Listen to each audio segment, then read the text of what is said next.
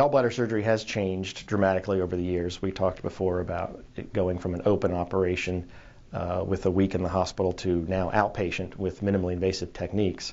The latest movement with gallbladder surgery is towards single incision techniques. I do that operation. I have done over 400 gallbladder operations with the single incision technique. The advantages are mostly cosmetic. I think there is, on average, a little bit less pain, but for the average person, they don't have the 3 scars or 4 scars across their upper abdomen. They just have one curved incision hidden underneath their belly button. And for younger folks who might be a little more interested in the cosmetics, it makes a big difference.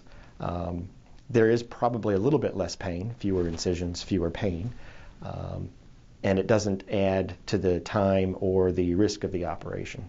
And that's been the biggest revolution in general surgery, including gallbladder surgery.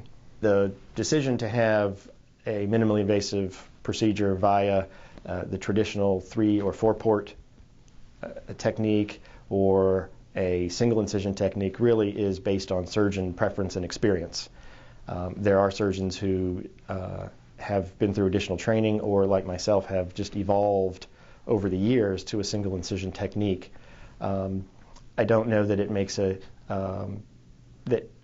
a difference from a diagnostic standpoint. I don't think there's any particular patient who would or would not be a candidate for a single incision technique from a patient factor standpoint. It's really surgeon specific.